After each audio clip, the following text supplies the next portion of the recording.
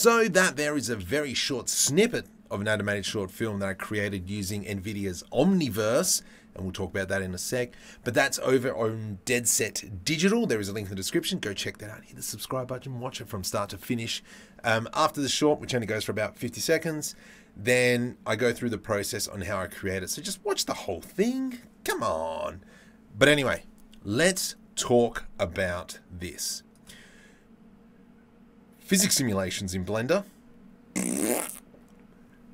Omniverse is, oh my goodness. I'm just going to press play. Let me just show you what this does. Just watch.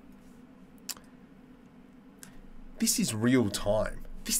Look, I can now pick up this shelf and I'm just going to move it around.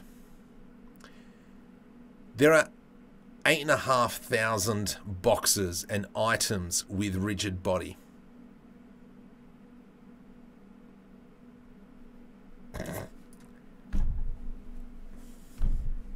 Blender can't do that.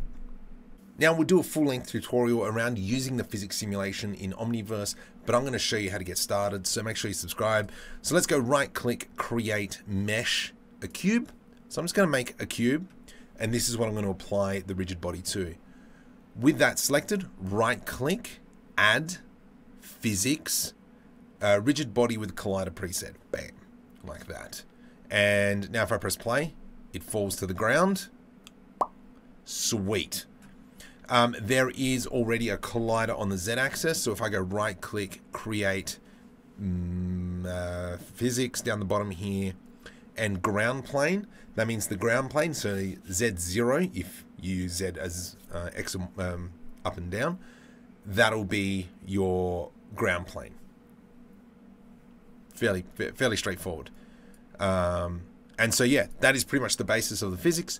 Go nuts, create those tower things, then knock it over, create some animation. In this scene here, the reason why these boxes are falling over, let's just press stop, and we have in here, oh gosh, please let me find a really quick physics impulse, and we've got two cubes here that are animated to be pushed over. So if I go press play, you can see that they are forced over. So if I select this piece in here, and we come down to the physics properties down the bottom, we can see their linear velocity is -750. So that's why it kind of goes off. Now you can obviously set this as a keyframe, right click, set key, if you don't want it to go straight away, just like Blender. So that's how you do that jazz. But anyway, subscribe, go to Dead Set Digital, go watch the whole thing.